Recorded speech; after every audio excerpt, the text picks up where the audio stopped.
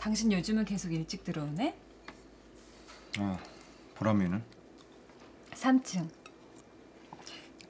오늘 그 언니랑 밥 먹는데. 그만 좀 해. 여보. 피곤하다고. 집에 오면 좀 쉬고 싶어. 제발.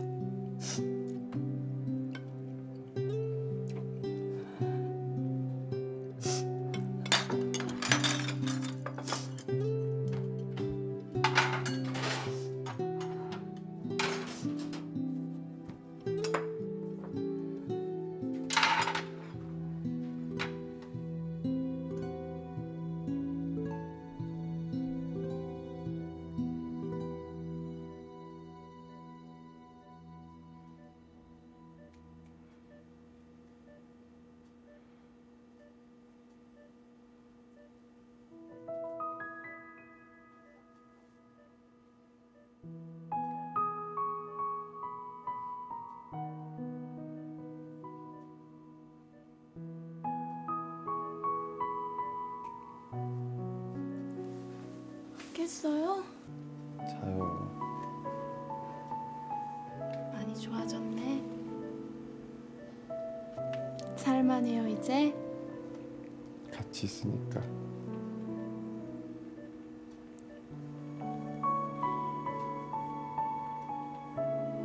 미안해요.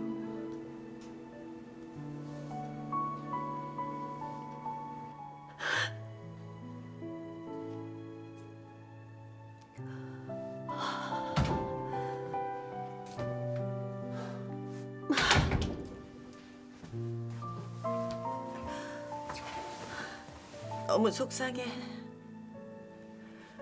너무 속상해. 엄마. 정말 싫어 죽겠어. 엄마 어떡하니 민철아. 엄마 어떡하면 좋아. 엄마 어떡하면 좋아.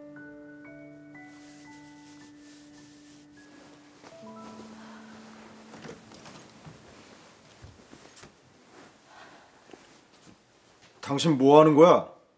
보람이 자. 언성 높이지 마. 왜 여기서 이러고 있어? 말 시키지 마. 나 여기서 잘 거야.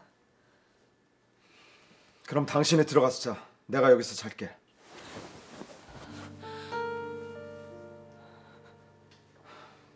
이러지 말자. 누가 할 소리를? 들어와서 자자. 들어가자고.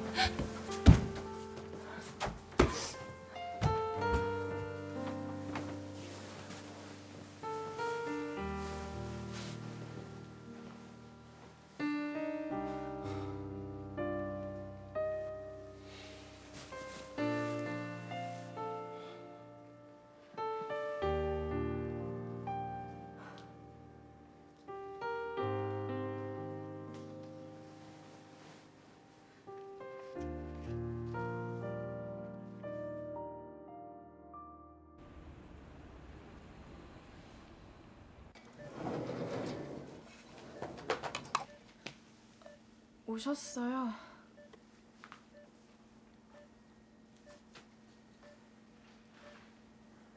많이 좋아진 것 같구나. 네. 됐다. 얼굴 봤으면 됐어. 엄마. 걱정시켜서 미안해요.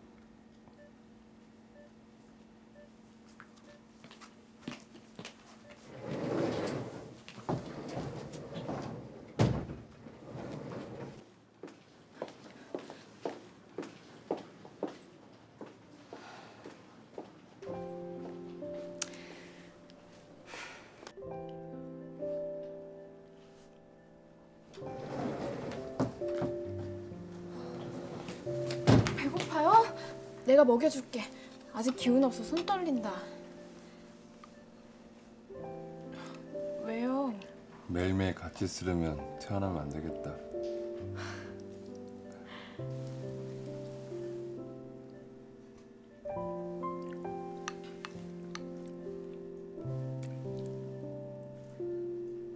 결과 보고는 이메일로 먼저 넣어주십시오.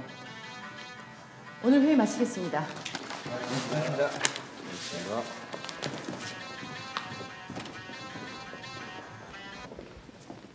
네, 은영 씨. 아니에요, 안 바빠요. 점심 약속? 없는데? 아니요, 내가 맛있는 거 사서 은영 씨 집으로 갈게요. 그래요.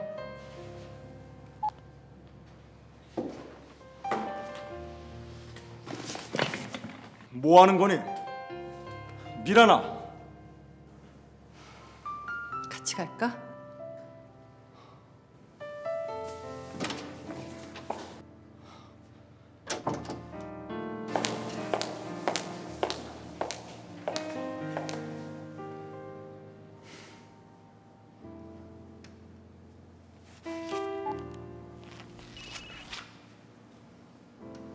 은영 씨 나예요. 회사에 갑자기 급한 일이 생겨서 못 가겠네. 나중에 다시 통화해요. 그래요?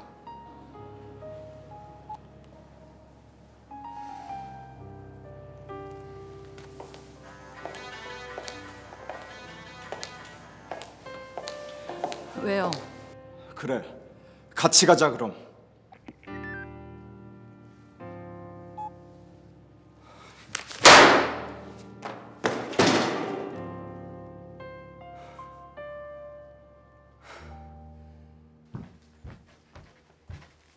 엄마 어디 가?